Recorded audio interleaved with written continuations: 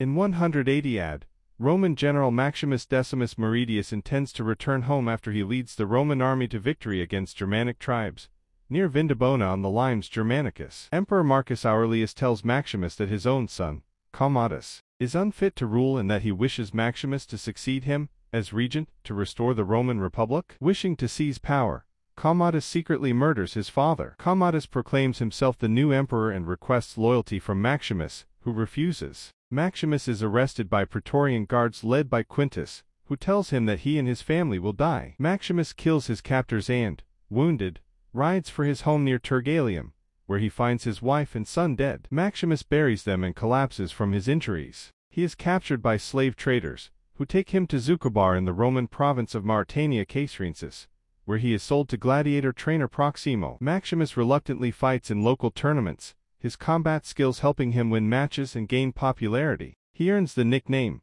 the Spaniard, and befriends Juba, an African gladiator from Carthage. In Rome, Commodus organizes 150 days of gladiatorial games to commemorate his father, and win the approval of the Roman people. Upon hearing this, Proximo reveals to Maximus that he was once a gladiator, who was freed by Marcus Aurelius, and advises him to win the crowd, to win his freedom. Proximo takes his gladiators to fight in Rome's Colosseum. Disguised in a masked helmet, Maximus debuts in the arena as a Carthaginian in a reenactment of the Battle of Zama. Unexpectedly, he leads his side to victory and wins the crowd's support. Commodus and his young nephew, Lucius, enter the Colosseum to offer their congratulations. Seeing Lucius, Maximus refrains from attacking Commodus, who orders him to reveal his identity. Maximus removes his helmet and declares vengeance. Commodus is compelled by the crowd to let Maximus live. That evening, Maximus is visited by Lucia, his former lover and Commodus' sister. Distrusting her, Maximus refuses her help. Commodus arranges a duel between Maximus and Tigris of Gaul,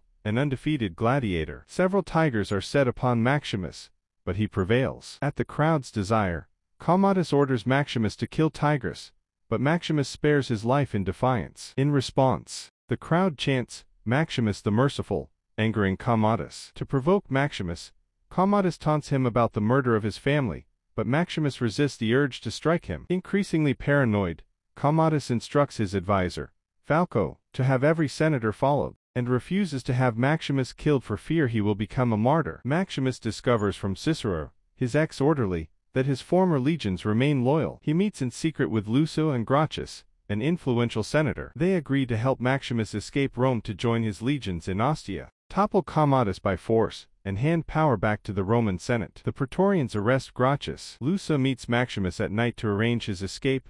They share a kiss. Commodus becomes suspicious when Lucilla's son, Lucius, innocently hints at the conspiracy. Commodus threatens Lucio and Lucius, and has the Praetorians attack the gladiators' barracks. Proximo and his men sacrifice themselves to enable Maximus to escape. Maximus is captured at the rendezvous with Cicero, where the latter is killed. Commodus demands that Lucio provide him with an heir. He challenges Maximus to a duel in the Colosseum to win back public approval, and stabs him before the match to gain an advantage. Despite his injury, Maximus disarms Commodus during the duel. After Quintus and the Praetorians refuse to help him, Commodus unsheathes a hidden knife. Maximus overpowers Commodus and drives the knife into his throat, killing him. Before Maximus succumbs to his wound, he asks for political reforms, the freedom of his gladiator allies, and the reinstatement of Senator Gracchus. As he dies, Maximus envisions reuniting with his wife and son in the afterlife. His friends and allies honor him as a soldier of Rome, at Lucilla's behest, and carry his body out of the arena. That night, Juba visits the Colosseum and buries figurines of Maximus' wife